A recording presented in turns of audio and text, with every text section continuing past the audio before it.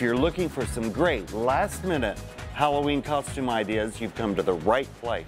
You know, who isn't? I mean, we're so busy. You're always rushing around. Well, these are some examples that anybody can do, and it won't take long, and you don't have to invest a lot of money. So check this one out.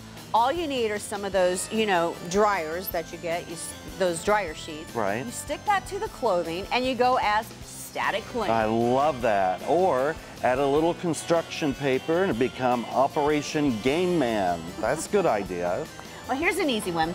You put numbers on a sweatshirt with gaffer's tape, and you carry household products to become a contestant on Supermarket Sweep. I like that one too. For you guys out there, this is a really easy costume. Jeans, t-shirt, a black leather jacket, and you become the Fonz on the 70s show, Happy Days. Hey. Right? And this is pretty creative. Wear all white, add electrical tape, then you make a face out of the cardboard, and instantly you are human stick figure. Stick figures, I hate those on the cars, but that's a great costume idea. And Joni, what about fantasy football fans? How about if they wear a helmet, a Snuggie, and carry a wand, and instantly they become fantasy football itself?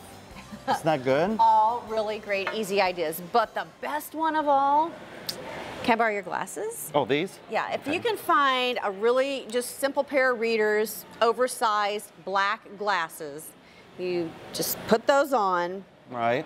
And say, style this. I'm Mary Lance. She's making fun of me. Are you making fun of me? You know, I could be you too, and I could say, design your lifestyle with Mary and Joni about 10 times. You know, that would be good.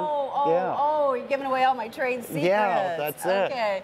Well, thanks for joining us, and you can check us out on Facebook for all kinds of decorative ideas and some of the recipes that you've seen. And we'll see you next time on Design Your Life. Style with Barry and Joni.